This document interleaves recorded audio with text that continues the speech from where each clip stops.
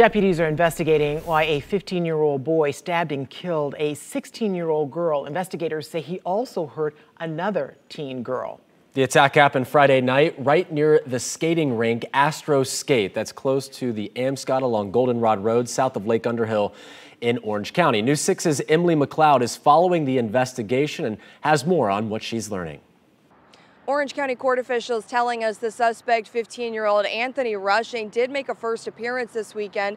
Now we're trying to figure out what happened during his first appearance and what exactly led up to the shooting. We went by the Orange County Sheriff's Office, the Orange County Courthouse, and we came here to the Juvenile Justice Center to try to get our hands on an incident report to try to figure out what exactly happened. 15-year-old Anthony Rushing now facing a second-degree murder charge in the stabbing death of 16-year-old Kennedy Williams. Another 16-year-old girl is seriously injured. A GoFundMe has now been set up to help raise money for Kennedy's family. Deputies say around 11 o'clock Friday night, they responded to a call about a fight near Amscot on South Goldenrod Road. That's where they found the two teens had been stabbed.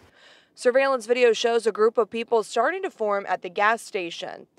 The Circle K attendant telling News 6 she saw them move to the parking lot of Rio Plaza, then across the street near Amscot. However, deputies haven't confirmed if any of those people are connected to the suspect or victims. News 6 also reached out to Astro Skate. They tell us they host a teen skate night on Fridays, but they couldn't say whether or not the teens were at their event. Astro Skate also telling us the stabbing didn't happen there. However, on Saturday, the skating rink took precautions. Everyone was wanded down and bags were checked as they entered the rink.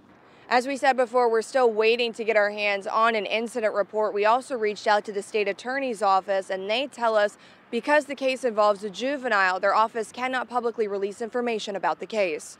For now, reporting in Orange County, I'm Emily McLeod, Getting Results, News 6.